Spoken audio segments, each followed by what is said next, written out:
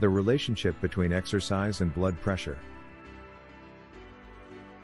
As an effect of frequent physical activity, your blood pressure will return to normal levels over time, reducing your risk of suffering a stroke or heart attack later in life.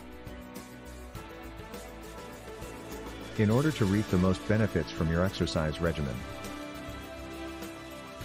it's important to include aerobic exercises and resistance training in your weekly routine, as well as adequate sleep and water consumption. Lower your resting heart rate. A person's resting heart rate, RHR, is the number of times their heart beats per minute when they are at complete rest. This number can be used to gauge a person's fitness level, risk for cardiovascular disease, and even longevity.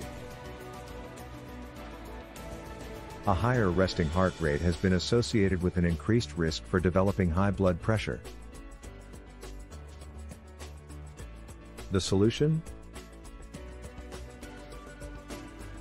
Get up off the couch and do some exercise. Increased blood flow. One of the main ways exercise can have an impact on blood pressure is by increasing the flow of blood throughout your body. When you exercise, your muscles push against your veins, causing them to expand and stretch. This increased circulation helps deliver more oxygenated blood throughout your body, which in turn lowers high blood pressure. Eat right and exercise. Eating right is an important part of maintaining a healthy weight.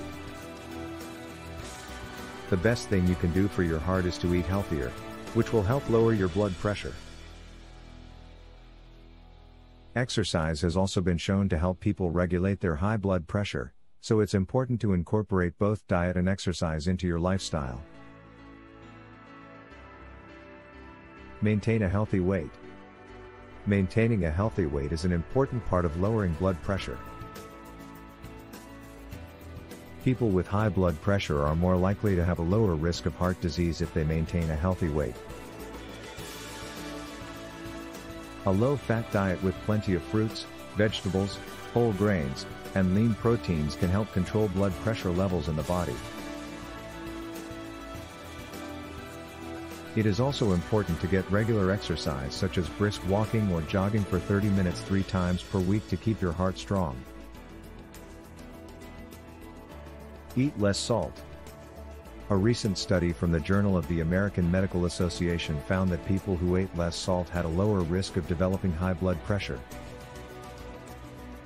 The researchers also found that for every 1,000 mg reduction in sodium intake, there was an 11% decrease in the risk of developing high blood pressure.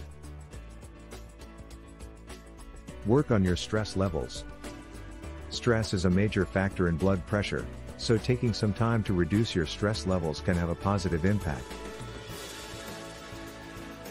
With exercise, you'll release endorphins, which will also help lower your blood pressure.